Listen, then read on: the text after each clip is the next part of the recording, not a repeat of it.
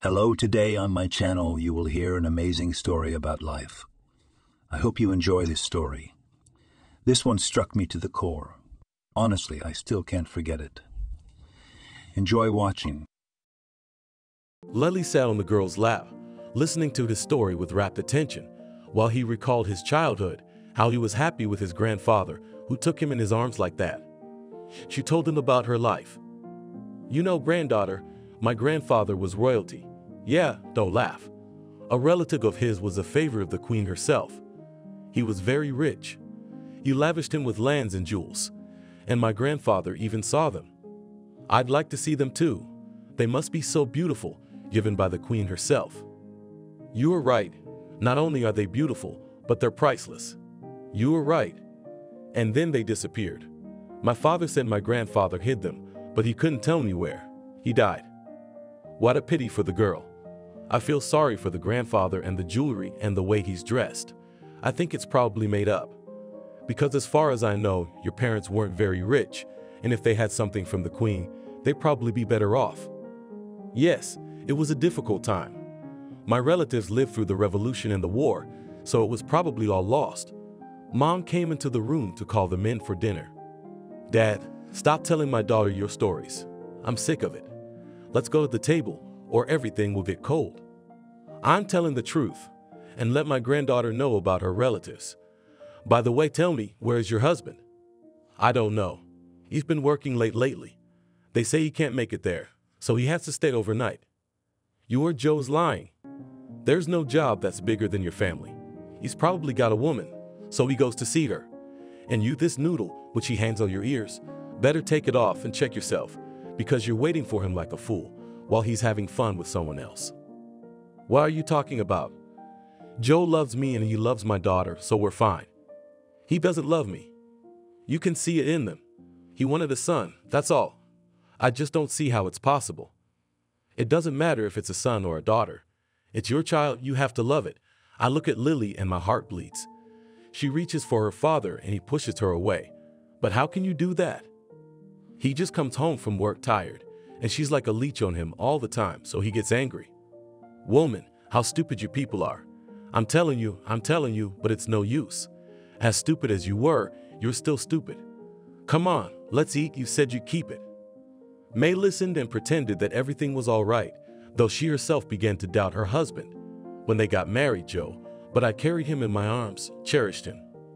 And then when their daughter was born, it was like he was changed. He got mean, irritable, always angry, always dissatisfied. May had to go round and round on him, but it didn't help. And he kept pushing his daughter away from him as if she was not his own. "Okay, he'll come today. I'll talk to him," May thought. She watched her grandfather feeding Lily, thinking that he never loved her as much as he loved his granddaughter. They are together all the time, constantly, then in the vegetable garden, then in the garden, then watching soccer together, then just go for a walk. Lily from the grandfather did not move a step away. A child can always sense when he's loved. Joe came home at night at 1 o'clock in the morning. May was awake, realizing that her father was probably right, and he had never stayed out this late before, which meant he had someone after all. She heard him walk into the kitchen, put the kettle on, and began to make a noise with the dishes. "Hasn't the mistress fed you?" Joe shuddered and turned to his wife. "What are you doing up all night?" "Tack here waiting for you, I think. Here's my hubby, and at work is working hard, and he probably have fun. He only comes home to eat and sleep." "Yeah, Joe. Don't talk nonsense. I've been working all right. Or did your father put that shit in your head?" "What's my father got to do with it? You think I'm stupid? That I ain't got no brains? You've changed a lot. You hardly talk to me. We haven't slept together in 3 months. You're saying it's all your fault, Dad? That's enough. I don't want to hear this crap. Something you don't like, then let's get a divorce, and I'm done. You come home, you want to rest, but you're not the one who starts nagging me. Honestly, I'm sick of it, and I'm sick of it. You can pack your things and go wherever you want, but I'm exhausted. I'm not wooden, I'm alive. Do you understand? I need a husband at home. They are coming something. So you can choose to live in peace with me, or you can go to all four corners. So that's how you talk. All right, I'll do as you say. I'll leave tomorrow." "That's fine. And don't try not to." May said it and went to the bedroom. About 5 minutes later, she heard the front door slam. She couldn't take it anymore and sobbed into her pillow. Joe left the house, breathed in the cold air, and went to his mistress Jill's house.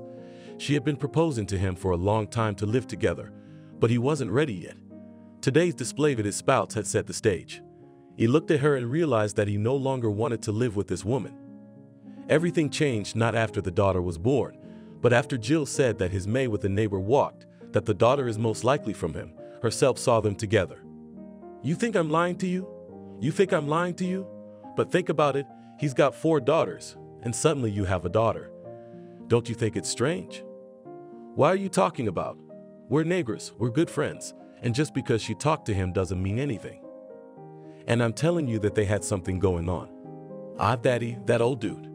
Oh, Daddy, that old geezer, he's covering for his daughter. Why the hell is he living with you? Doesn't he have his own house? Yes, of course, in another village. That's where I brought May from. I met her there, and I traveled there for work. So we met, and then we got married. May's mom died last year, so she took my dad to live with us, so he wouldn't be so sad. Joe knocked on the door, realizing that Jill was probably asleep by now. "Who's there? What do you want?" she whispered. "Jill, it's me. Can you let me in?" "Joe, is that you? Did you forget something?" "I'm gonna live with you, that's all." "Did your wife kick you out?" "I left." I looked at her and realized I couldn't be with her anymore. All I could think about was that she was with someone else. I can't forgive that. You were right, you can't forgive something like that. Go to bed soon. You have to go to work early tomorrow. You need to rest. May got up early in the morning. She stayed up all night, crying, wondering if she had done the right thing. After all, maybe he was at work. She was jealous of him in the middle of the night. Who could stand it? So Joe got angry. He's gone. But it's all right. He'll come back tonight. I'll talk to him calmly. We'll work it out. Joe's already gone to work. He's a little early today. What do you care? We had a little fight last night and he left. I guess when he gets home from work tonight, we'll talk and everything will be fine. I don't think so, he won't. He's been living with someone else for a long time. The whole village knows about it, except you. So stop feeling sorry for him and looking for excuses. He doesn't love you. That's the whole story. You mean, like with someone else? Dad, you knew everything and didn't say anything? I didn't keep quiet, I told you, but you don't want to listen to anyone either. That's the result. And what about me? How will I live now? It's okay. You're not the first, you're not the last. Women live without men. And you'll live. You're not alone. Look how your daughter's growing up, and I'm here for you. I think everything will be fine. But May was so sick at the thought of me, Joe, living with another woman. It can't be. I mean, they loved each other so much, and it all ended so stupidly, and I didn't know how to get it back. Do you know who he's living with? I don't know. A dyed-up girl, Jill, I think. I came here and the old folks told me he'd been tangled up with her since Lily was born. I thought it was nothing serious at first, but then I realized they'd gotten busy and sooner or later he'd have left. Lily hadn't seen her dad for a week and couldn't figure out where he'd gone. When she asked her mom, she was silent and her grandfather wouldn't say anything. One evening she went out with the children to play hide and seek and saw her daddy walking with some woman. She had seen her before, but she didn't know her name. "Daddy!" Lily shouted and rushed over to him. "What do you want?" Her father asked angrily. He looked at his daughter unhappily. "Dad, why don't you come home?" "It's none of your business. Go home and don't you dare come near me, you neighbor's brat." Lily cried and ran home, and became very offended that her father did not talk like that, and it was also unclear what the neighbor's brat was. May heard her daughter go home. Her eyes were wet with tears, and she asked, "Daughter, what's wrong? Did someone hurt you?" "Yes, Dad. I ran up to him to find out how he's doing and why he doesn't come to us, and he threw me out and called me names." "What kind of name calling?" Lily repeated this interesting word, of which she only understood the words neighborly. May looked at her daughter incomprehensibly and then shifted her gaze to her father. "I don't understand what he meant by that." "I don't know what he meant. He doesn't think Lily is his daughter. His roommate must have told him something about you. Women, they're all women. They have no peace. I'll see him tomorrow and talk to him. Maybe I'll get it out of his head. But how can you drive your own daughter away from you?" "Don't, Dad, don't get involved. I'll talk to him myself. If he thinks I cheated on him, I don't need a man like that. Whatever, but this way we could have a man-to-man talk with him. The next day, May went to her husband's workplace to have a serious talk with him. She didn't want him back, but she couldn't forgive him for hurting their daughter. "What do you want?" Joe asked as she approached him. "What did you say to your daughter last night? We barely got her to calm down." "What did you mean yesterday?" "What don't you know? You have a baby with your neighbor, and now you want me to raise her." "With who? The neighbor? Are you out of your mind? I've only ever talked to him through the fence. You know, I asked him for strawberry plants and that's it. I never even went to his house, and he came to ours." "I don't believe you. You're lying." "So you believe the man who slandered me, but you don't believe me, the wife who loved only you? You don't believe me? I'll tell you something. I did the right thing in developing with you. I don't need a husband like you." May turned and walked away. And Joe was back at work when his partner came up to him. "Is it true, John? I just overheard you two talking. I'm surprised at all, because everyone here knows that your wife didn't cheat on you with anyone, because we spread rumors like that quickly. Who told you that shit?" "That's what Jill said. You've got to listen to someone. She's the one who almost slept with the village, and now she wants to get married. You're a good-looking guy, so she did her best. Only you're really stupid. And May, in this sense, I understand. After such a thing, will never accept you." Joe waved it off. He didn't want to change anything now. Everything suited him. Jill surrounded him with such love that he felt he had done the right thing and had no regrets. May came home, went to her room and lay on her bed. She felt very bad. She didn't know how she was going to live her life and what to do. Even this morning, she did not believe in these gossips and thought that her husband would come to his senses and return to her. But now she did not need him, no matter how much she loved him, but she had pride, and she would never forgive him for that. Grandfather, looking at the room where May was, entertained Lily, who wanted to go to her mother, but he did not let her go, telling her in the night what happens to little naughty girls. "Grandpa, you make me laugh, but I really want to go to my mom. She's been sad lately. She's just tired and needs to rest. She's just tired. If we go to her place, she won't be able to rest. It's okay, everything will fall into place soon. You'll see that things will get better for your mom." Jill cooked dinner and thought about Joe. She'd gotten what she wanted. Now the most important thing was to get him to marry her. She wasn't going to go around being a perpetual mistress. She remembered her first love. His name was Cameron. How she loved him, and she thought he loved her too. But it was simpler than that. He just wanted to sleep with her, that's all. After it happened and he took her innocence, he said he didn't want her. "Did you think I'd love a girl with a family like yours? And you thought I'd love a girl with a family like yours? Well, no, it's different for everyone. My parents are rich and your mom's an alcoholic, so you and I have nothing in common and will never be together." "But Cameron, why would you do that? You could have told me you don't love me and that we're not on the same path. Just for your collection. I've had you for 28 years, you're a loser. Now goodbye. Don't you think I'll change my mind? I don't need you." Jill then very much worried. She, like all girls, dreamed of finding her prince and marrying him. But as it turned out, beauty is not enough and that the man is not as good, brave as she had in her dreams. Then there was Justin, who wooed her beautifully, and then when he got his way, just like that he said that they were not on their way, just left.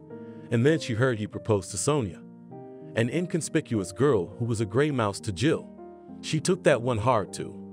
Thought she must be picking the wrong men. Naturally, she's very beautiful, of course. She dreamed of a handsome husband, but it didn't work out. So she should look not at handsome men, with whom she has no luck, but at smart ones.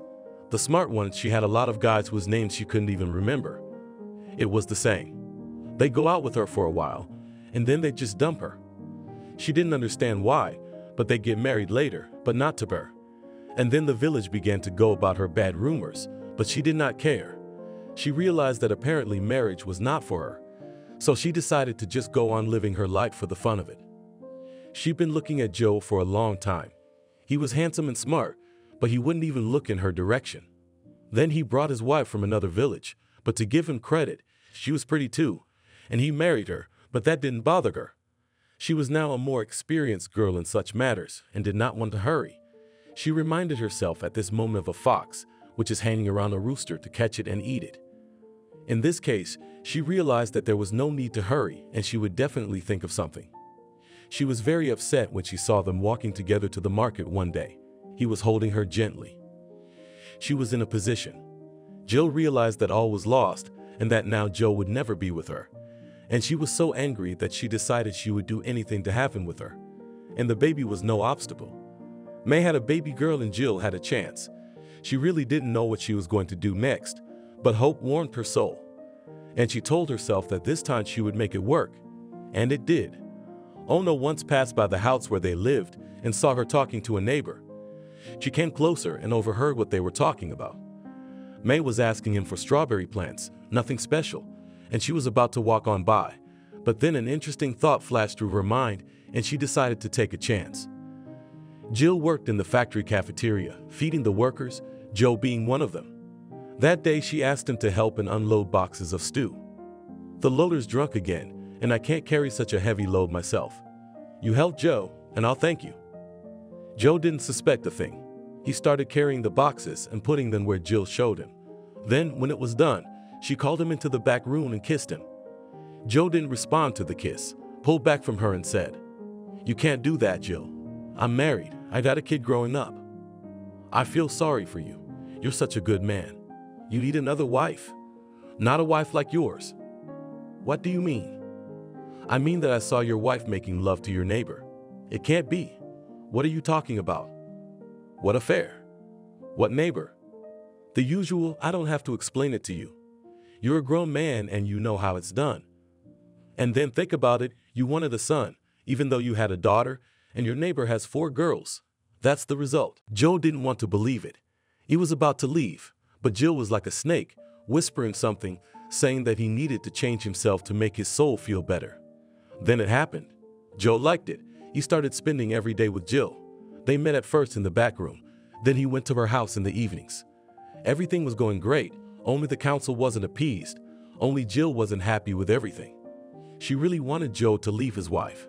But the years went by, he still slept with her the same way and went home for the night. That didn't suit her either.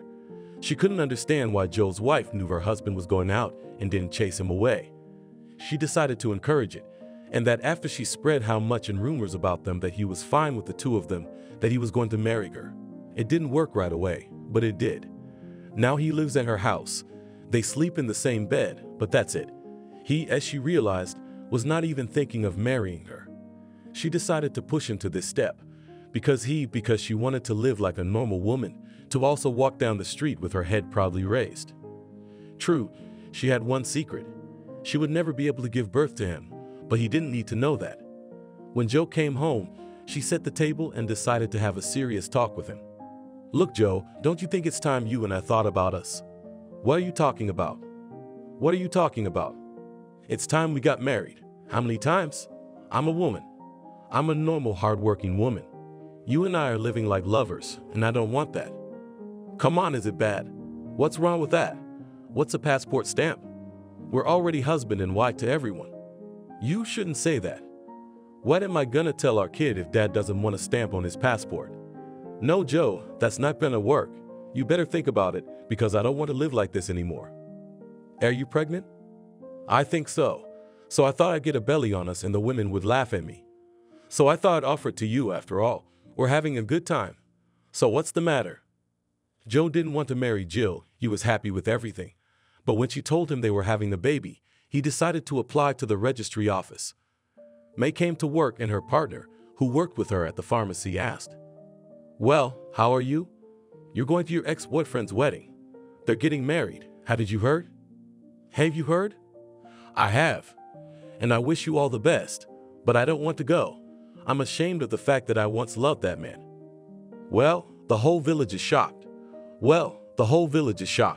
Trading you for a girl like Jill, there's no place to test her. Maybe she's got him hooked. I don't believe that. She's just a sly woman, that's all. At first, I thought I'd fight for him. And when she told me that it was me who walked away from him, and that it was me who gave birth to another man's child, that's it. I immediately opened my eyes. I realized I didn't need a man like that. So with Jill, they're the perfect couple. They're perfect for each other. You were right. They found each other. Hey, how's Lily? How's your dad? It's good. My daughter's already in second grade, and my dad's fine. I'm very glad he lives with us. He helps me with my daughter.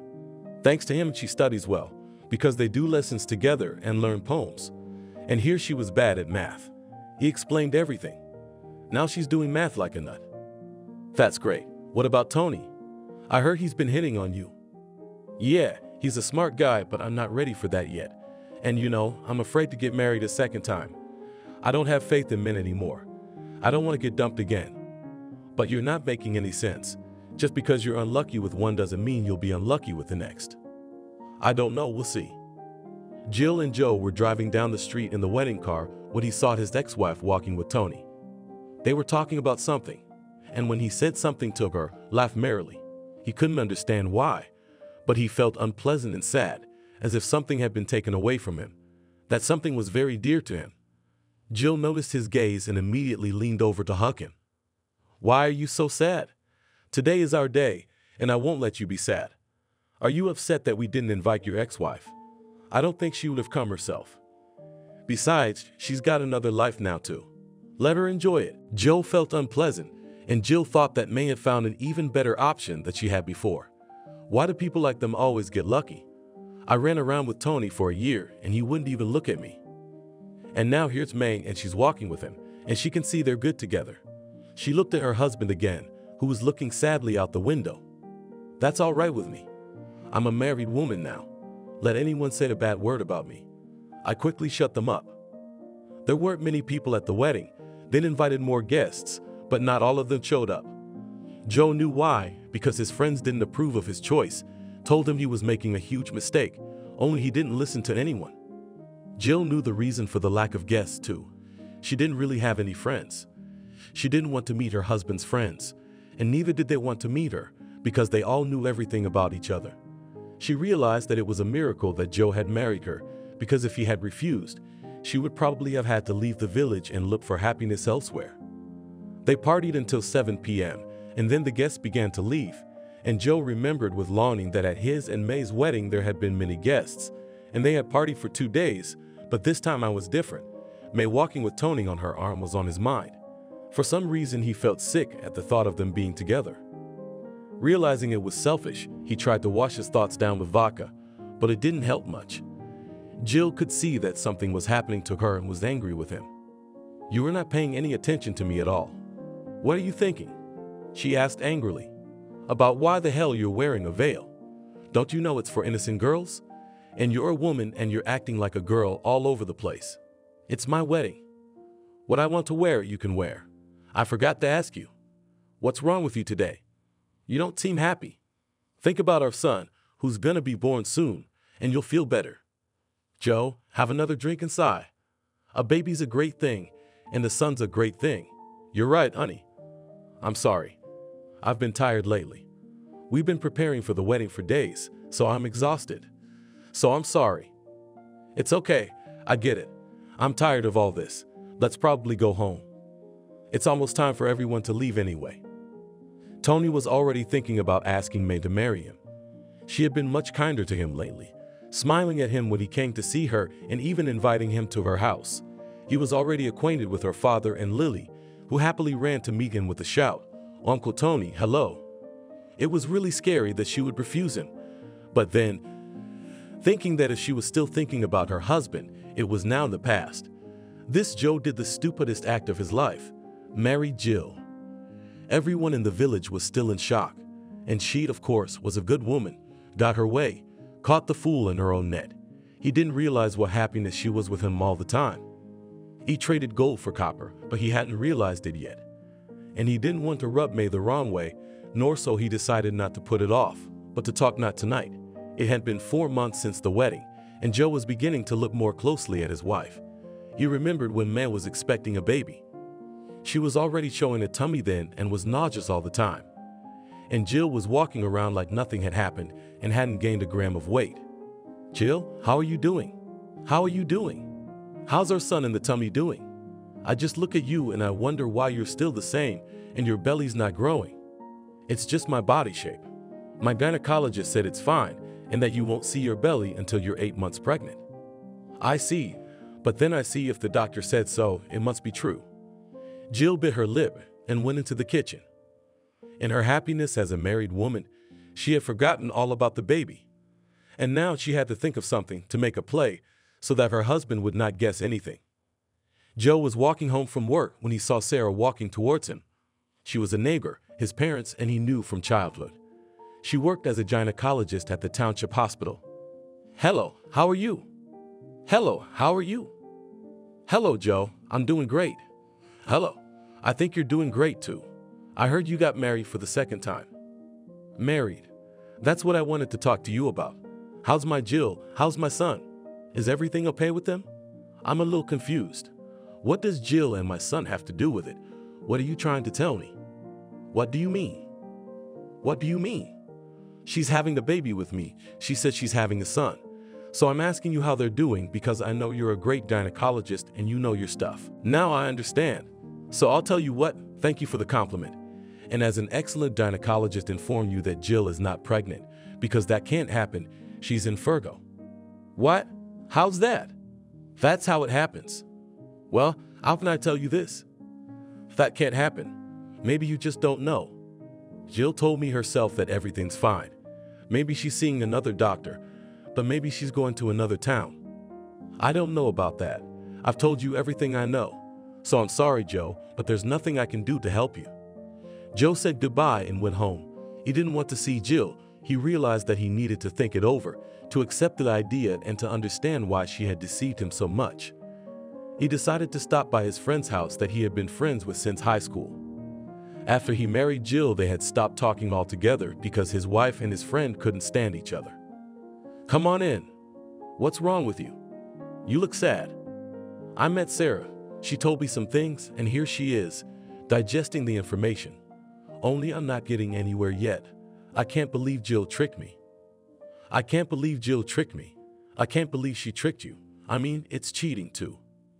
You're the only one who's gonna believe that bullshit. And now you're doubting it. We all told you then that she's not who she says she is. You know it well, but we still don't understand what happened to you. You think she lied to me about May too. You were an asshole. Of course she did. She just needed you. She did. That's all. I don't know, I guess you got a little weak, so she got you. So just hang in there, you'll see what happens. What am I supposed to do now? Live, you married her. She's your wife now, so get over it and move on. But I can't. And then I can't get May out of my head. I can't stop thinking about her. She was faithful to me, and I fell into a trap like a fool. I finally realized it, but it's too late. Tony proposed. She's probably gonna say yes, so you're out of luck. What proposal? You were just saying the same thing over and over again. How? What am I gonna do? How am I gonna live my life? Be a man, you made a mess. Now you have to clean it up. And you know my advice to you? Don't get involved with May. You've hurt her so badly, she'll never forgive you. But it's okay for her to get married too. She'll live a normal life in love and peace. You live your life as you want, but don't mess with her. We'll see about that. I know she loves me and I'll bring her back. She'll be my wife again. Jill's got it all figured out. She'll tell you she slipped on the stairs and fell and lost the baby. It's a good thing she didn't hurt herself. She could have broken her neck. She took makeup and drew black shadows under her eyes, as if she was very ill and barely alive. Then she lay down on the bed and chose a pose for a long time, so that it was not only believable, but also beautiful. Then, after a little thought, she just decided to lie on her side, encompass her belly, and snuggle into the pillow. Joe walked into the house, made his way to the kitchen, got a glass of water, and went into the bedroom. Realizing that Jill was probably in there, he saw her lying on the bed with her arms wrapped around him. "Jill, is something wrong?" He heard crying and sat down next to her to see what had happened. Jill turned her face wet with tears to him and began to tell him what had happened to her. After she finished her story, she looked at her husband, expecting him to pull up, but he was like a stone statue.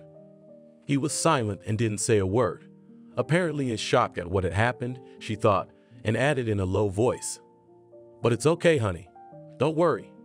The doctor told me that I need to wait a year and then you can get pregnant again. I think you're okay with that. Sarah is such a sensitive doctor. She told you the right thing. I saw her today. She told me something too. that you'll never give birth to me in a year. She probably didn't want to tell you that so you wouldn't be upset. Yes? I don't know what you're talking about. You know what you're saying. You know what I'm saying. Just tell me why you lied to me. You couldn't tell me the truth, but I'm not lying to you. She's the one who's been telling you shit. You're blaming me for everything now? Yes, everything. One more thing, I took a DNA test to find out whose daughter Lily is. And what do you think they told me? How's that? Do you know how much that procedure costs? So you just gave money to know that your daughter is yours. You should have bought me a fur coat with that money. And then Jill realized she blurted it out. She shrank back and quieted down. She was swept away by all her cobwebs that she had been weaving around Joe, now shattered in an instant. And now she was focused, looking for a way out of this situation. Yes, Jill, you thought this through beautifully. Well done. There's no telling. Let me tell you something. Did you really think the truth wouldn't come out? You didn't think it through once. Are you going to tell me something now? Why are you saying anything? I see. Then I'll speak for you. I'm going to file for divorce tomorrow. You're not my wife anymore. Joe, don't you understand? I love you. I love you more than my life. That's why I did it. I couldn't stand to see you in pain with another woman. So I decided to pack it up. I just saw your wife talking to that neighbor of yours. That's what came to mind. Well, we were happy, weren't we? We were good. You're crazy. But how could you think of such a thing? Don't you realize I have a daughter growing up there and her father abandoned her? I'll never forget how he pushed her away. And she cried and ran home. May came to see me the next day and I was rude to her then too. All because of you. What have you done, Jill? But I'm sorry, you fool. I told you I couldn't live without you. So I did all that. Just don't leave me, Joe. And I can't take it. I can't live without you and I can't breathe without you. I'll die without you if you leave me and my life will be over. Wait a minute, Jill. What do you expect me to do? Stay with you after everything you've said? Joe, you're not listening to me. I did it all for you, to make you a happy man. You're not happy with me, are you? Do you remember what you used to say to me all the time? I remember everything, and I didn't love that man of yours because you couldn't believe the nonsense I told you about her so easily. If you had loved me, you would have checked it out and found out I was lying. But you didn't do that and you abused her, slept with me. You came home to your wife and didn't hide the fact that you had another woman. Because I'm an idiot. But now I'm gonna make it right. I'll do anything to get her back. You won't. Tony proposed and she's not stupid.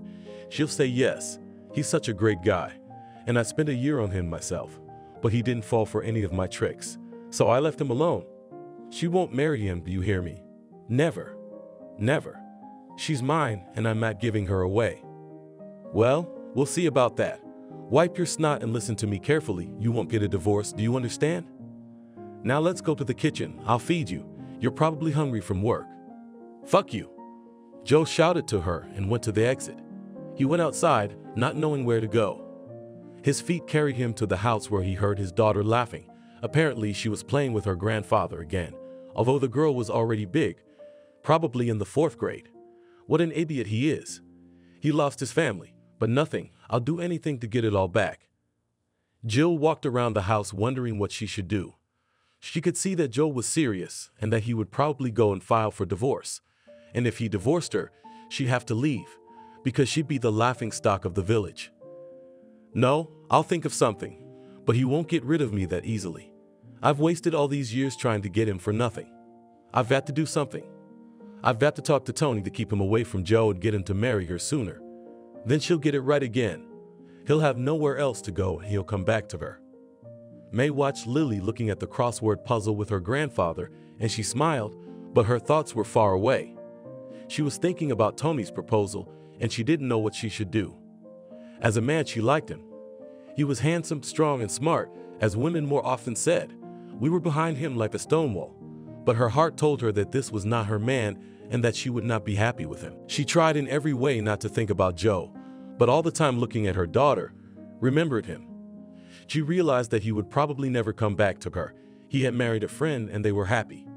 She still waited like a fool for some miracle.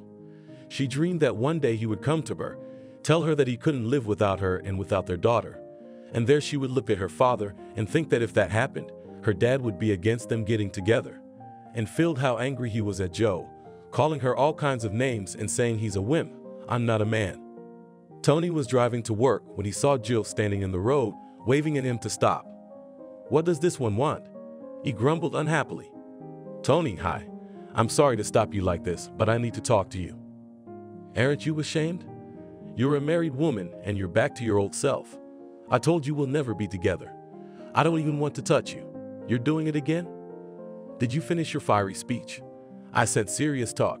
Let's go somewhere where we can't be seen together. He realized something was really wrong. I'm not bickering anymore. I started my car and drove towards the river. It's early in the morning. There shouldn't be anyone there. When they arrived and he turned off the engine, he asked, "But what's wrong? Speak." "Listen, do you like May?" "May? What May?" "Don't be stupid. You have a lot of them." "Yes, I do." "Yes, I do." "Why?" "You've said you proposed." "Did she say yes?" "No, she took a week to think about it." "No, she's a good girl. She doesn't do anything in a hurry. She thinks things through before she makes a big decision. I respect her for that." "Why?" "Joe's just dumping me, trying to get his ex-wife back. You know what I'm saying?" "I don't get it. What's the big deal?" "It's a long story, so let's not waste time on it." "Yes, we are. Yes, we are. I need to know what to prepare for. So tell me I'm in no hurry. I'm in my job as boss. I have the right to be late." Jill started her story from the beginning. She told Tony in detail how she'd won Joe over and what made him marry her. "You were a strange woman. What were you thinking? A year, 2 years, 3 years, 5 years. And then what? You would have needed a child. And what would you do? Don't you know me? You think of something, taken from an orphanage. There's plenty of options if you wanted one so badly. You better tell me what to do. I don't think I can do it alone." "Saw it, I get it. And you know, I have a plan, but you have to stick to it." "Got it. No amateurishness, just strictly according to my plan." "Yeah, and I'll organize everything. Now let's go. I have to get ready too." May was on her way home from work when Tony pulled up in front of her. She smiled, and I got into his car. He handed her a huge bouquet of red roses, smiled and said, "Listen, May, it's been getting pretty sad lately. Here's what I was thinking. Maybe you take a vacation. You and I and Lily go to the sea. We'll go on vacation.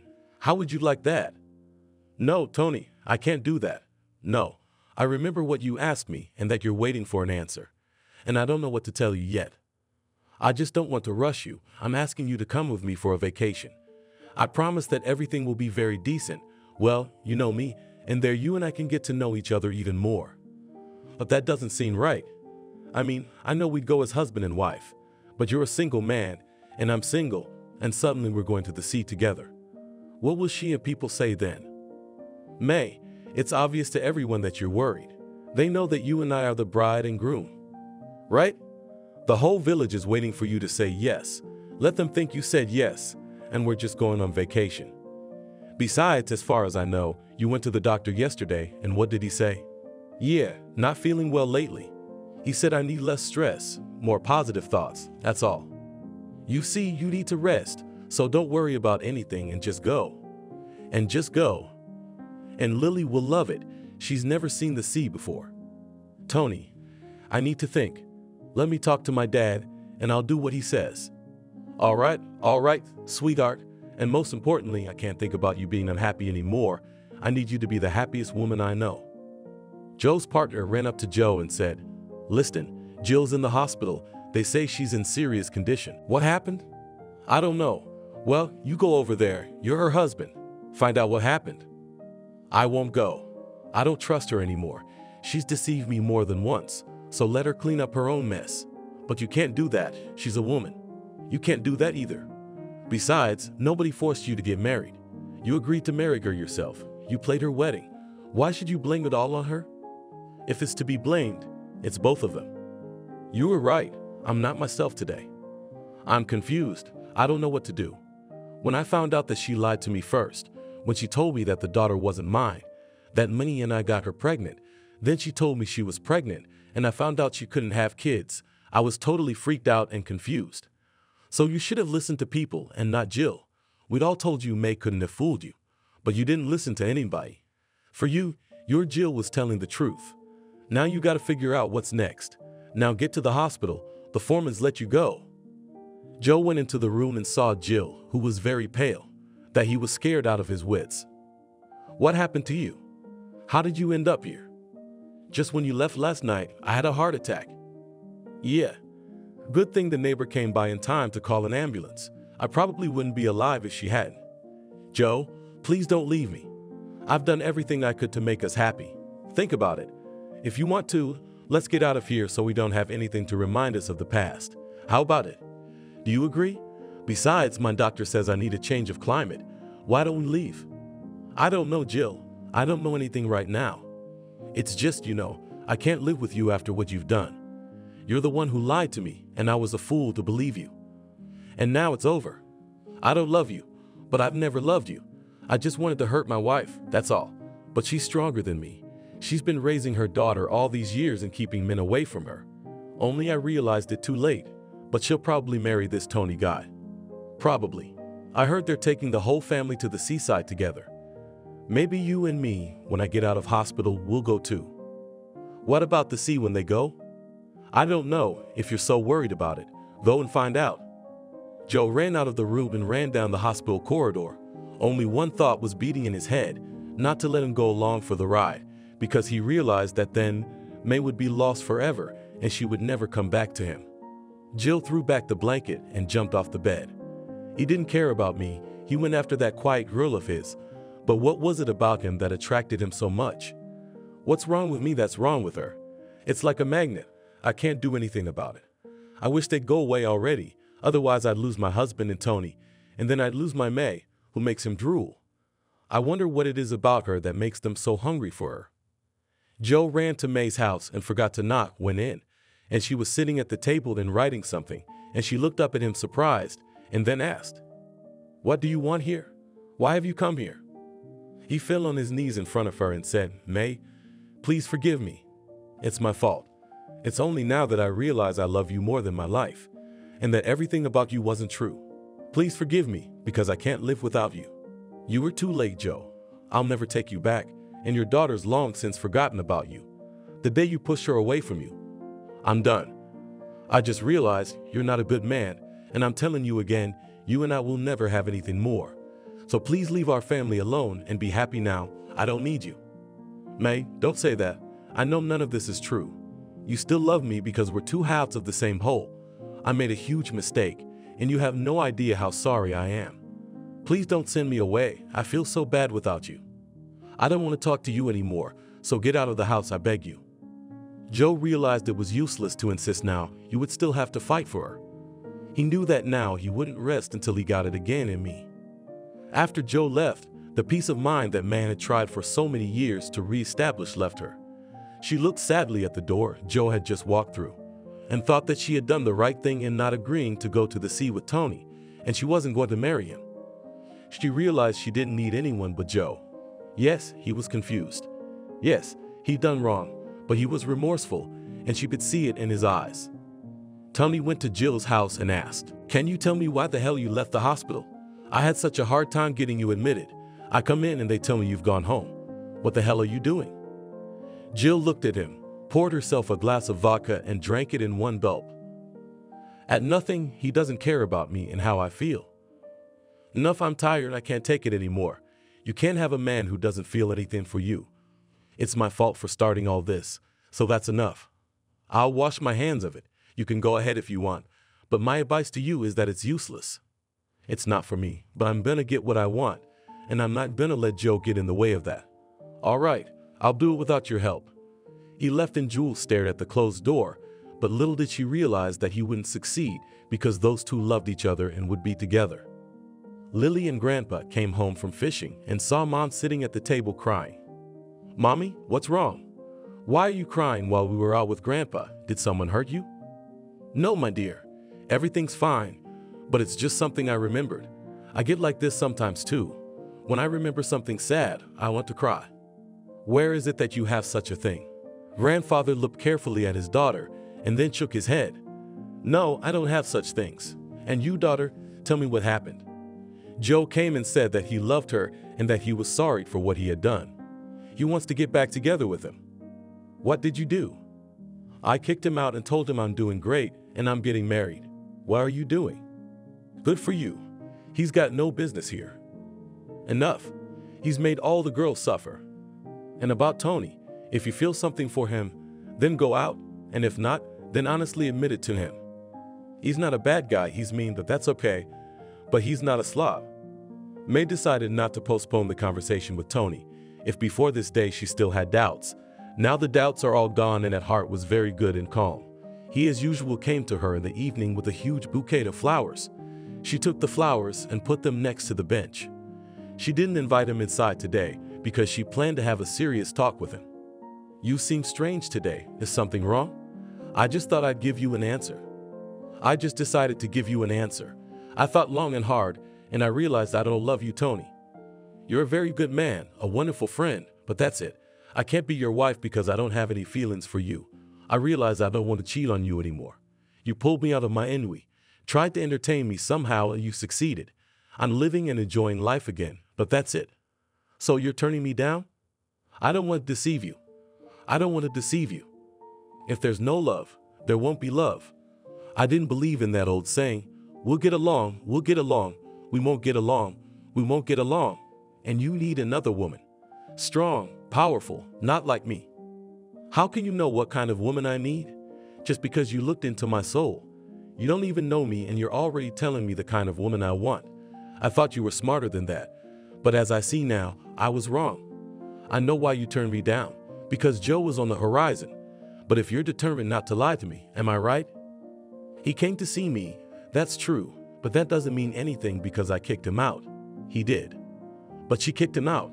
Well, she kicked him out. And then she sat there sobbing and wondering if you were too hard on him and if he'd come back after what you told him. Am I right? May sat there, dead or alive. Tony was telling her everything she'd really felt when the door closed behind Joe. No, it wasn't like that. I started making excuses. I realized she's lying to him and to herself now. Okay, I get it. You're a woman of character and you don't forgive a traitor. And I'm really glad because we won't be very disappointed if after what he did to you, you take him back. Then I'm off. I don't dare bother you anymore. Tony left. And May began to sit on the bench outside the house. And somehow she felt ashamed that she had told him the wrong thing. All she'd ever wanted was for Joe to come back to her. She'd forgotten what they'd had before. Just seeing him made her body ache because she wanted to feel his hands on her body again. Joe walked and thought about the fact that he had nowhere to go. He had left his home to May when he left, even though Jewel had resented it. At first, she told him to bend them over. She wanted them to go to her house, but he didn't want to listen to anything because he realized that May had a job here and Lily went to kindergarten. Besides, she was already used to it. Of course, he realized that he would go crazy if they left here and he never saw them again. He decided to walk down his street and look at his house from the outside to hear Lily's laughter, May's laughter, Grandpa's bass voice telling them something as always. As he approached, he saw someone sitting on a bench. He realized it was May. Hi, are you doing something alone in the dark? Hi. Hi, I'm just sitting here, looking at the stars. What are you doing out at night? Nothing else to do. I just don't have anywhere else to go. I left Jill when I found out the truth. She lied to me about you too, but I believed her. Now I don't know where I'm gonna live. Well, I don't know what to think. Let's go home, it's your home too. May, I need to know, have you forgiven me? I need to know, because I realized I love you and our daughter, and I want to be together again. I forgave you a long time ago, but you didn't expect my father and daughter to forgive you right away. So just be patient, okay? I understand, of course. The important thing is that we're together. I can handle the rest. They went home. The house was quiet. They must have been asleep. They went quietly into May's bedroom and closed the door. In the morning, as the grandfather and granddaughter were marching merrily in the kitchen, smells came from there as well. They ran into Joe, who at this time had washed up outside and now also came into the house for breakfast. Hello, father. Hello, daughter. How are you two doing? How's the mood? It was fine until I saw you, Grandpa muttered, and then looked into the kitchen and said to Mai, "Come on, daughter, we're going to talk." May stepped away from the stove, took off her apron, and followed her father. She was ready to talk and knew what she would say to her father. Meanwhile, Joe winked at Lily and said, "Will you feed your father? You are not my father, but a stranger, so if you want to eat, then eat, but I will not sit at the same table with you." May stood in front of her father, all red with anger and angry that he could not understand her. "I love him, do you understand? And I don't need anyone else. He's Lily's father, we're family, and I can't kick him out of his own house." "Wow, since when did he become so honorable? And I forgot what he did to you. You were walking like death. It was like your soul was taken out." "Dad, it's in the past." "Well, it's in the past. It's okay now. We've made up. We've forgiven each other." "I wonder why he forgave you. What kind of offense did you cause him?" "Dad, don't use words.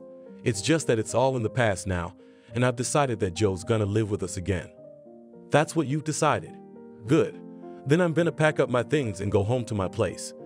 Do you understand me? I don't want to live in the same house with that man. I told you to leave, but you blamed it on little Lily, that she's fine here, that she's used to it. And now I get it. You just didn't want to get away from him, because I loved him all the time." "Dad, don't be angry. You have to understand me too." "Dad, I can't help it. I love him very much." "So love him. I'm not going to watch this. I'm leaving tonight. I hope you'll let Lily come to me on vacation. She's big enough to come on her own." "Dad, don't be silly, but you'll do something alone. Come live with us. You and Joe used to get along so well." "Yeah, until he did something like this. I'll tell you something now. I probably don't love him enough to forgive him for what he did." That afternoon, Grandpa left, and Lily sat in her room and cried bitterly. She couldn't bear to look at that Joe. She saw Mama looking at him tenderly, running around trying to please him. Meanwhile, she remembered perfectly well how he turned her down and how they'd come to their senses afterward for a long time after all that. May was happy. She'd forgotten all about her daughter and hadn't noticed the vacation had come. She packed up and went to her grandfather's house. Hearing from Lily, "Then my character does not give up, does not talk to me like that. By the way, you know she's gone." "Yes, when I went to their room, there was a note on the table. I realized she'd gone to her grandfather's. Let her stay there, and then she'll come back and I'll talk to her, okay?" "Good, because I feel like I'm in the wrong all the time. She's my daughter, and yet she's a complete stranger to me." "Nothing, she's just grown up. She's showing her character, proudly carrying the banner of Marxism. But nothing, everything will get better, I promise you." "I hope so. And you know that we are now in the house completely alone and can do whatever we want." Smiling, Joe asked his wife. "I like the way you think." She smiled back, took his hand and led him into the bedroom. Grandpa couldn't believe his eyes when he saw a smiling Lily on the threshold. "Hello, how are you?" "Granddaughter, my darling, I'm fine. I missed you so much, I was waiting for you to come. I went to register the house, I signed it over to you. So it's your inheritance now. Remember, if things get hard, come here, you'll be safe. Do you understand me?" "Grandpa, what are you talking about?" "I'm just saying. Believe me, I'm an old man. I've lived a lot on this earth, and I know how hard it can be for all of us. But I don't make the mistake I made. And your mother. If a person betrayed once, he will betray the second time without hesitation." "You think so?" "I think they're in perfect harmony, like two inseparable parrots. Always together. I'm getting kind of excited myself. Maybe you're wrong, Gramps. Maybe this Joe isn't such a bad guy after all. You never said people make mistakes. You should give them a second chance. Maybe you're not always right, but maybe you're right. I just don't believe him. I can't help it. I just don't believe him." May left the store and went home happily. She thought that now she would cook a delicious dinner and meet her husband in a new dress. She had not bought anything for a long time, and now she decided to make him happy with her new dress. She saw Jill walking towards her. She crossed the road not to say hello to this deceiver, but Jill was not confused, followed her, and then when they came closer together, she said, "You don't be happy about your happiness for long. Joe will be mine again. You'll see he'll come running to me, because he told me then that you're boring in bed, and he's a man who wants variety. And you don't deceive yourself, because since that time I've wised up and I can please my husband myself. Good for you, but I'm warning you, he'll still be mine." May came home and threw her bags on the floor. Her mood had soured, and she didn't feel like doing anything. She went to the bedroom, changed her clothes, and went to the kitchen. She didn't feel like cooking, so she decided to heat up what was left of lunch for dinner. Soon Joe came in. He washed his hands and made his way into the kitchen. After May put a plate in front of him, he looked at her face and realized something was wrong. "So tell me what's up." May told him who she met and when she left the store and what their conversation was about. "Somebody to listen to." "Yeah, it's Jill. She can tell you things. Come on. I love you. I don't need anyone else." May calmed down. At night, when she was asleep, Joe got up quietly and went into the kitchen. Today's conversation reminded him of Jill. He remembered how good he had been with her and realized he missed her too. I'd have to visit her sometime, find out how she was doing, what she was up to, because I hadn't heard from her at all. And we are not strangers. We'd have lived together for so many years. The vacation was coming to an end. Lily looked longingly at her grandfather, and she didn't want to leave him. There was some unpleasant feeling that she was seeing him for the last time, and it was tearing her heart. "Grandpa, can I come with you? I'll transfer here from school. I don't want to leave you alone." "Don't be silly, granddaughter. I'm fine, you see. You've improved my health. We've been outdoors all the time, fishing every morning. So until the next vacation I'm enough, I'll be waiting for you." Jill washed the dishes, put the cups nicely, and was about to go into the room when there was a knock at the window. It was already dark, and she was very surprised because she didn't understand who could come to her at this hour. After Joe had left her, she had stopped seeing men. She was tired. Realizing that no one wanted to get married, everyone just wanted a woman to feed, water, and put to bed. And that didn't suit her. "Who's there?" "It's me, Jill. Are you posting?" "Yeah." Jill opened the door and couldn't believe her eyes. Joe stood in front of her with a huge bouquet of roses. He smiled and asked, "So what's it going to be? Are you gonna let me in, or are we gonna talk at the door?" She stepped away from the door, showing him that he could come in. "Why are you fighting? I said a lot of things to your wife. She must have been offended, complained to you." "You complained she was offended, but when I heard about you, I was so upset that words can't even describe it. So I thought I'd pay you a visit. Do you mind?" "No, because I can't stop thinking about you." "So I thought you'd gone away. I don't hear from you. I don't see you. What do you do?" "What do you do?" "I work in a store as a merchandiser, and I left the factory because I got tired of feeding impudent men who are always getting under my skirt. Now I have a quiet job. I watch the goods. Nobody sees me, and I don't want to see anybody." "You've changed, Jill. You've changed. And you know, I like you better that way. As time goes on, we get smarter. Joe, tell me what you want from me and get out of here. I gotta go to work. Don't you see why I'm here? I want to reminisce about old times. Don't you want to remember them?" I said, "That's it. I don't want anything. I don't want anything. Let's see. If I kiss you and you tell me to leave, I'll leave immediately and never come back. And if it's the other way around, then we might have something." May couldn't figure out where Joe was lingering. It was already 2 o'clock in the morning and he still hadn't shown up. Then the front door slammed and she saw her husband on the doorstep. "Where have you been so long? I was beginning to worry." "Let's go to the kitchen. I'll tell you everything. Listen, we've been offered a hack job, but you can only work at night, you know? But I'll earn so much money that we've never dreamed of. We'll buy a car, get you and your daughter a fur coat. You'll be my queens." "Listen, Joe, that's a lot of work. How are you going to work during the day?" "May, don't you know me? I'd do anything for you, so don't worry. Besides, it won't take long. I think we can do it in a month, and then we'll see. Listen, feed me, please. I'm so hungry and sleepy, because I have to get up early for work tomorrow." May fussed, feeling calm again. She began to feed her husband, realizing how much she loved him after all. Lily came home and sadly told her mother how good it was with her grandfather and how she did not want to leave him. "Nothing, your father and I will choose a time. We will go to him and talk to us to come back again." "We and my dad? Sounds ridiculous. By the way, where is he? Time's a long time. He should have gotten home from work a long time ago." "Yeah, he and the guys took some hack job to make some extra money, and soon we bought a car. We'll change your clothes. That's what he does. He works nights. I wonder who he's working with, because me and the girls passed him by. His whole crew is there. It's someone's birthday, I think." May tensed. An unpleasant chill ran down her spine, but she didn't jump to conclusions because she realized that it was quite possible that her husband was just going to the bathroom at that time, and Lily might not have seen him. When he got home, she would be sure to check with him, But right now, she wasn't going to spoil her mood. Jill was happy. For almost a month now, Joe had been coming to her, giving her gifts, telling her he loved her. She tried not to rush things, realizing that it was the rush and everything that ruined her then. But now she had wised up. She would bide her time, not make scandals, not asking why, for example, he didn't come or something like that. Let his May go crazy, but she wouldn't. Now she would definitely not let her own go, and sooner or later Joe would stay with her. May sat in the kitchen, looking tensely at the clock. Time was running out.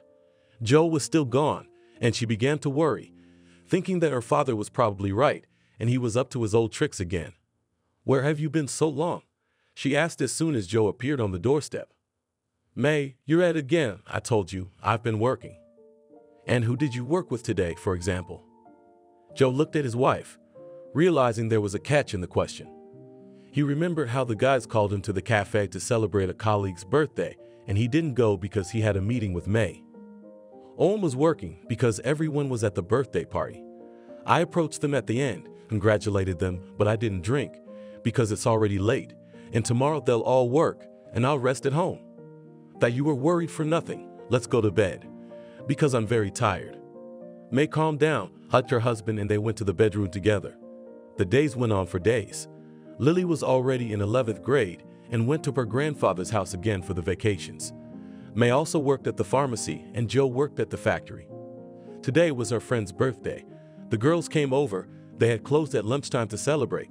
They talked about their men, who was unhappy with what? May couldn't take it anymore. There's a lot going on at the factory. They promised to raise wages, but they don't raise them, and our men are working. But they pay me only money, and they feed me breakfast all the time. I'm already telling my husband to look for another job, but he doesn't want to. He says he's used to it.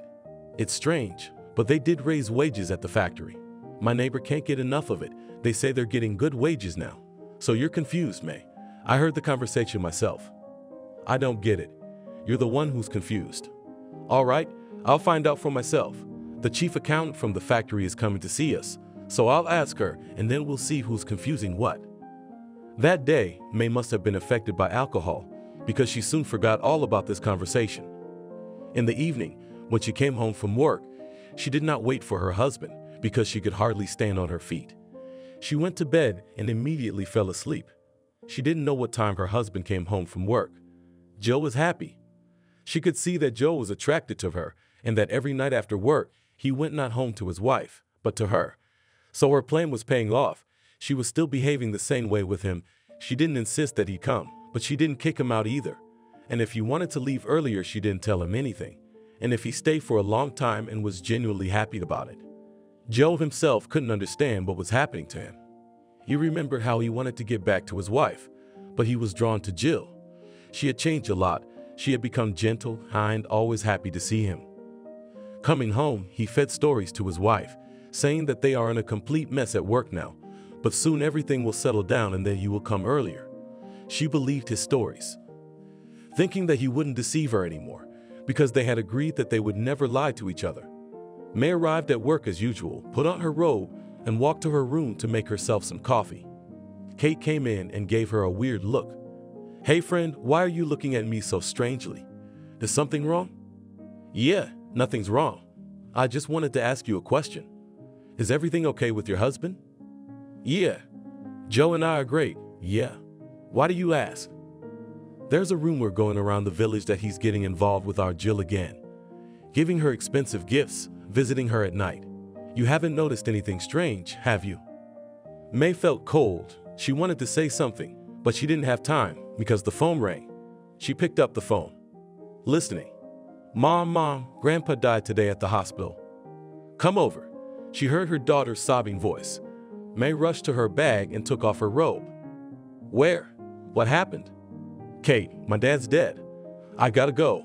So you work today, and tomorrow call someone for a shift, because I probably won't be here for a few days." "Oh, I gotta go. Lily's gonna go crazy alone.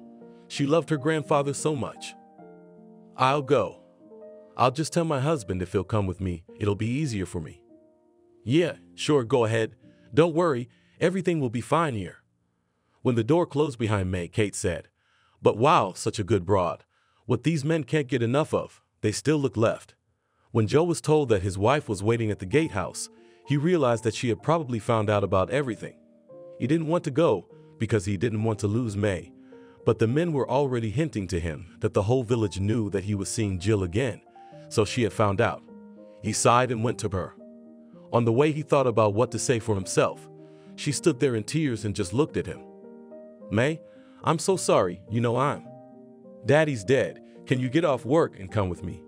But make it quick, because you're there, all alone." "Sure, honey. I'll do it right away, and I'll get the money. I'll be right back, honey.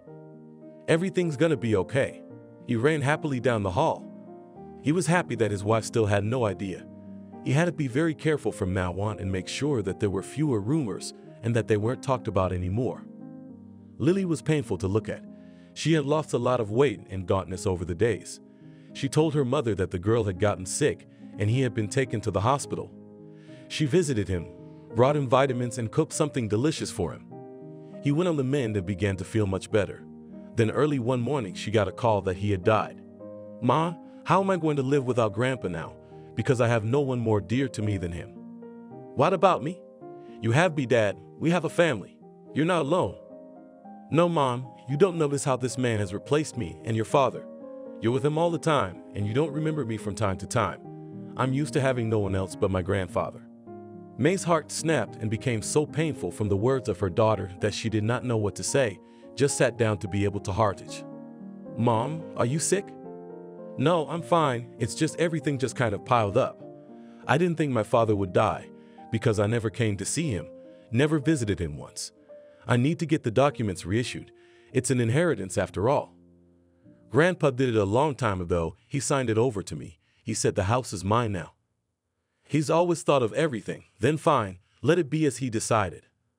After the funeral in the evening, they sat at grandfather's house and drank tea. Joe looked at the house and said, "I propose to sell it, that it will stand here, for there is no need to travel here now. Let's go to a realtor tomorrow. He'll help us sell it." "No, it's my house and I'm not going to sell it. Let's keep it as it is." "No, Grandpa told me I can't sell it, so I'll do what he told me." "Lily, do what you want. I just suggested it, and if Grandpa said so, then we're not going to touch anything. Calm down. When will you finally realize that I'm your father and I love you very much? And you don't need to see me as an enemy. You don't love anyone else but yourself. Not your mom, not me." "What are you saying?" "Dad admitted his mistakes, so now he has to be reminded of them for the rest of his life." "Mom, but how can you not see that he is a bad man? You yourself 100 times regret that took him back." Lily didn't have time to say anything because May slapped her. It was the first time she had hit her child in so long. Lily looked hatefully at her and then at Joe, who pretended nothing was happening and left the room. May looked after Lily and couldn't understand what was going on with her lately. She looked at Joe, who was silently pretending to drink tea. "It's nothing, it'll pass. She just got a bit carried away and I couldn't listen to any more of it. Well, I'll go too, I'm exhausted." The next day they left. Lily didn't talk, and May didn't insist. If she wanted to, let her sulk at her. It's just that she's still a child and should watch her words. Joe walked May and Lily home and said he had to go to work to find out from the guys how things were going. He ran to the flower store, bought some flowers, and went to Jill's house. He missed her terribly all these days, and he couldn't wait to see her. He forgot about everything, even the fact that he had to be very careful now. She opened the door for him, threw herself around his neck. "I missed you so much. You left without telling me. The girls told me later where you were going. How's Lily? I know how much she loved Grandpa. How's May?" "She's fine with him. You better tell me, how are you? What did you do in that time without me?" "The usual. Work, home, work. Nothing new. True, they've asked me several times if we're in love again or just carnal pleasures, and I pretended I didn't know what they were talking about." "That's right. What you and I have going on is nobody's business. Am I saying that right?" "That's right, honey, because it's just our feelings, and we're not gonna let anyone else get in the middle of it." Lately, May felt very bad. Her heart was aching, her father's death, quarrels with her daughter, and then there were constant hints from everyone she knew that her husband had taken up his old ways. She didn't want to believe it because she knew that if it was true, she had betrayed everyone, both father and daughter. Kate looked at her and shook her head. Listen to May. The heart is no joke, you know? Go to the hospital, then it might be too late, and you've got a daughter who's about to graduate from high school. Have you thought about her? I'm fine. Kate, you don't have to worry. It's just that my dad's death really shook me up. It's a shame that after he left, and I never got to see him. I said hi to him through Lily, who was waiting for vacation, and went to see her grandfather. How are you and Lily? Did you make up? Yes, of course, but she tries not to touch me. We hardly talk. Do you think that's normal? I don't know, Kate. I guess. I feel really bad for her, so every day I forgive her. She says she's not mad at me, but I can tell something's wrong. She's grown up. She can see things. You were the one who can't see past your own nose. What are you talking about? Nothing. I was just making a point. All right, let's get back to work. The stuff's here. It's got to be unpacked and put on the shelf, and you and I are just standing here talking. Joe took the early morning off. He went to work as usual and warned his wife he'd be late. He went to Jill's.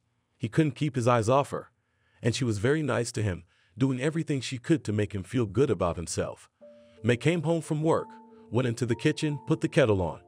She no longer looked at the clock, as before, no longer waited for anyone. She was tired. The kettle boiled, and she made herself some tea. Took the mug from sitting down at the table. She watched the sugar floating in the cup, sitting down nice and quiet. It was easy on her soul, on her heart a dull ache, and that had settled recently and never let go. She took a sip and realized she was starting to choke. Sadness clenched, and she felt really bad. She jumped out onto the porch, breathed in some fresh air, and felt a little better. Lily came out to the noise and looked at her mom and asked, "Mom, are you okay? You don't look so good."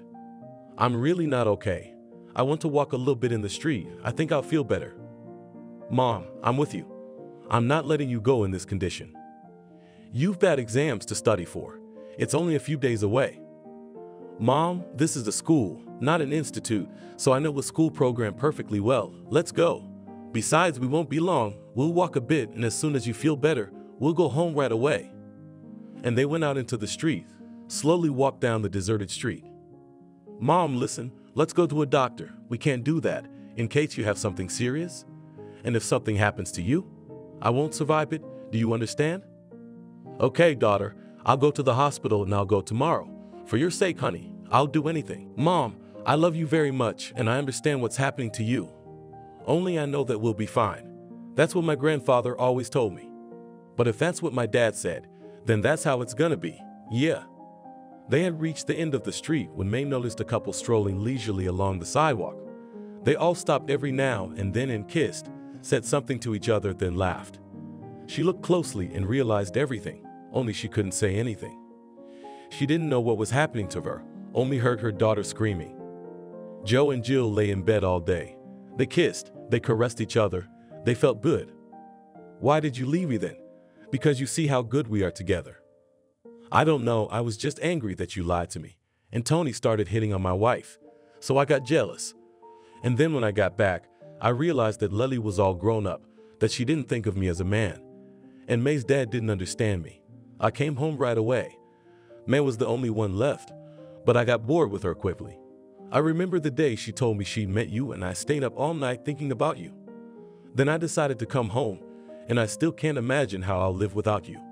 I realize I have to do something, but I don't know how. Don't be in a hurry. We made such a mess in a hurry that I don't want to do it again. You were right, sweetheart. You were right, honey. Time will tell us how to do it. Remember I told you that a friend of mine is selling her car and needs money. She's selling it for half price. I was wondering if you could help me buy it. Can't you wait a little while? I don't have any money right now. I'm spending all my money on you, sweetheart. If she waits a little while, I'll get Lily to sell Grandpa's house, and then I'll take the car off your hands, okay? Okay, I'll talk to her. I think she'll go for it. Look, it's getting dark. Let's go for a walk. There's no one out at this time, and we've been in the house all day. Come on, my queen, your word is law. They walked quietly on the sidewalk, kissing all the time, reminding themselves of two teenagers. Behind another kiss, they didn't notice two figures watching them. It wasn't until Joe heard a scream that he realized they had been caught. May struggled to open her eyes. She couldn't realize where she was. Then I wanted to turn around, because as it seemed to her she wasn't lying comfortably. But she couldn't. She closed her eyes again. She didn't know if she was asleep or unconscious. She could only see her father standing there looking at her and saying nothing.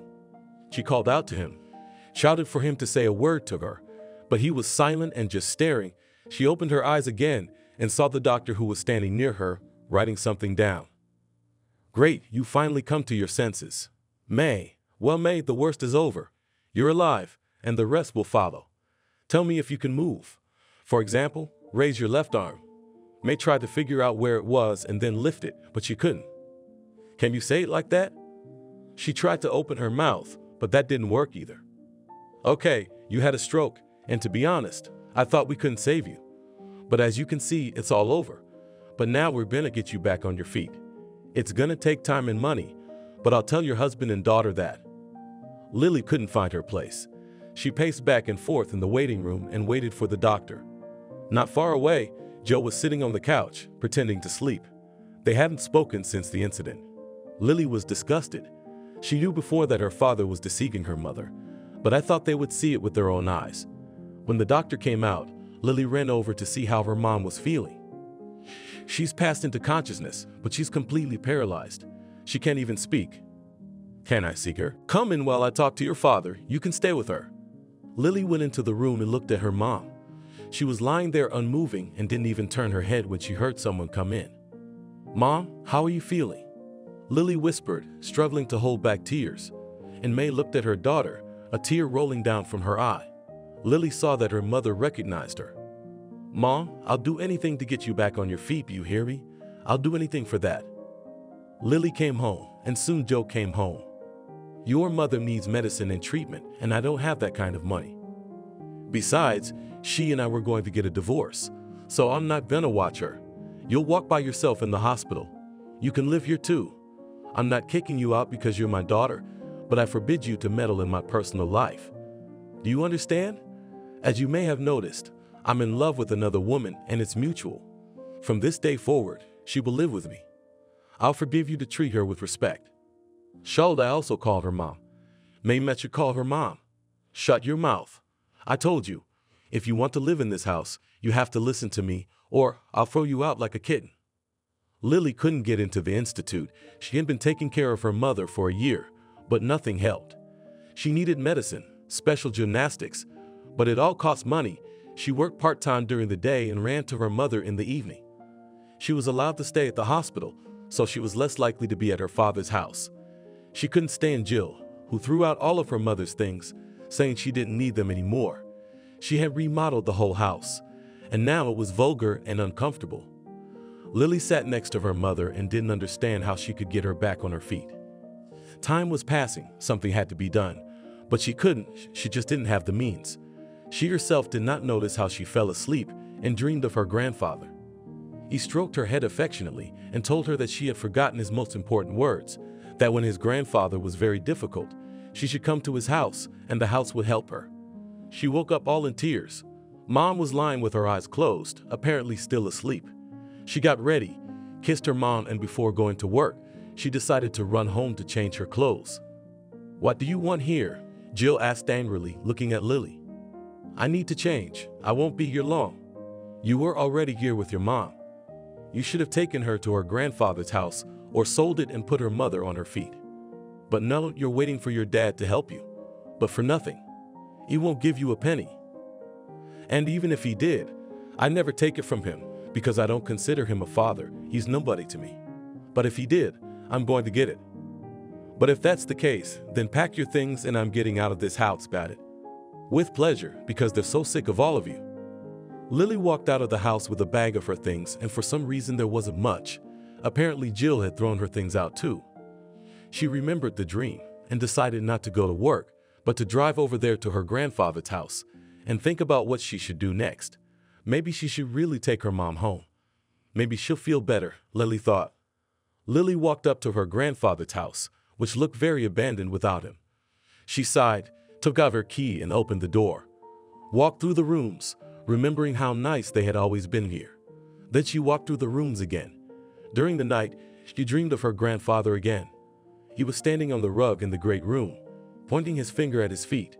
Lily woke up and couldn't tell if it was a dream or if Grandpa had really come to see her that night.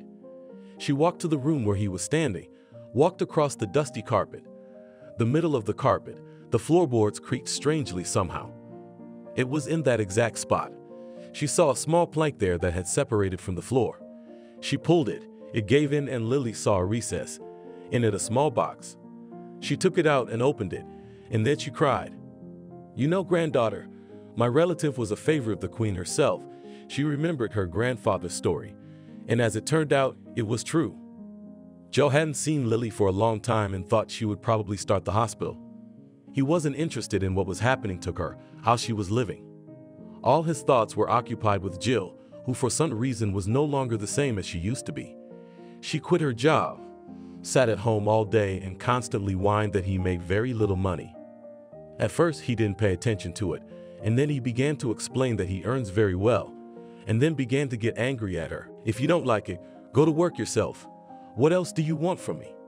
You've already drunk all my blood. I have no strength at all."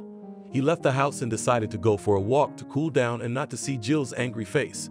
His feet brought him to the hospital. He had not been to his wife for so long that he felt ashamed. Lily had been by her side for a whole year, and then somehow she'd stopped coming. He hadn't seen her, and then he'd forgotten all about her. But now he decided to go in and see how May was doing, to see if she was better. Everyone used to tell him he had to help his wife, but he said he'd done all he could. It was just that her father's death was affecting her and that he was powerless. Then he said that she wanted to divorce him and they were no longer living together, but were complete strangers to each other. He found a doctor and asked how May was feeling. "Boy, you should have come back like this in a year or two. Her daughter took her away a long time ago, I don't know where. But recently she came to visit us and she had to pick up some certificates here. Tell me honestly, the girl married a rich man because she came in a cool car, but she's dressed so nicely, it's obvious that she got a rich man. What about May? She's fine now. Lily's got her back on her feet. But they've gone away from here, and where they live now, I don't know." Joe came home and went into the kitchen. He took out a glass and poured himself some vodka, drank it in one gulp and sat down on a chair. Jill looked at him in surprise, but didn't dare to ask what was wrong. She saw that he was thinking about something and waited for him to tell her. "I was in the hospital today. I had a guilty conscience. I went to see May, and she's been gone a long time, and so has Lily. The doctor said she drove by in some fancy car. She must have married very well. Lily's a rich woman now. That's why it's like this. Some people get lucky all the time and I don't. I thought I'd start living with you again, so you'd buy me a car and a fur coat, but you just promise. I have nothing. I've been wearing the same fur coat for 2 years. I'm embarrassed in front of my friends. So go out and earn your own money if you don't like how much I earn. I spent all my money on you while I was living with May, and she didn't ask me for a penny because she was earning good money herself. We always had everything at home, even though we had a daughter. You have no one and you don't have enough. I'm so sick of you, I can't even look at you anymore. You think I love you, but I only use you all the time. I didn't need you. I just always thought you were talking about May like that, so prove that I'm 100 times better. So I got you. You're just like me. And if you appreciated what she did for you, you never would have left her. And now, even if you want to go back to her, she'll never accept you. May is kind, she'll accept me and I'll have a normal life. I'll find out where they live and prove to you that she'll accept me and we'll be together again. Understand?" Joe started making inquiries about his wife and daughter, but no one knew anything. Then he remembered about his grandfather's house and decided that when the weekend came, he would go there and find out what had happened to them, whether they had sold the house or were still living there. Sunday. Early in the morning, Joe got ready, said nothing to Jill, and drove to the village where May had once lived, where he had first met her and fallen in love with her. He walked down the familiar road and thought that, like theirs, little had changed here. Now he would come around the corner and see May's father's house. If it had been sold, he would try to find out where they might have gone. He looked at the house with all his eyes, but another thing surprised him. Just as years ago he had seen May standing on the porch doing something there, so he saw her this time. She was standing there in a light-colored dress, very pretty, saying something to someone. He shifted his eyes and saw Lily in an embrace with some young man. They were laughing and chatting merrily about something. He watched from the sidelines, with envy in his heart, because he would have given anything to be standing next to them, to have Lily calling him by his daddy and May hugging him gently around the waist. He stepped out of the shadows of the trees he'd been watching. May noticed him. The smile escaped her lips, and she looked at Joe, no longer smiling. Her daughter shifted her gaze and frowned as well. "Hello, May. Hi, Lily. I thought I'd come and see how you were doing." Lily came forward with a menacing look, but May stopped her gently. "Lily, you wanted to go to the river with Henry. Lily, go, I need to talk to you." "Mom, please. I know. I'm telling you that you can trust me. I know, just don't worry." "I know, but don't worry, remember, your health is still weak and you can't worry." "I remember my happiness, go easy. Everything will be fine." When Lily and the young man had gone, May came down from the porch and went outside the wicket. "Why don't you even invite me into the house? Or have you gotten rich and gotten conceited? Don't count our money. You didn't give it to us, you better count yours. Jill's a great bookkeeper. She'll put it to good use. Have you even seen yourself in the mirror? You're wearing things I used to buy you. And Jill, that's better. She's only doing it for herself. She's doing it for you. She doesn't give a shit. And you've become cruel. I had good teachers, and you know I'm grateful to you. Because if you hadn't, I would have lived my life believing every word you said. And now I'm happy. I have a wonderful man next to me. My daughter is happy. She and her young man want to get married. I'm also enrolled in college studying. And if we live with you, we would have none of this as you have now.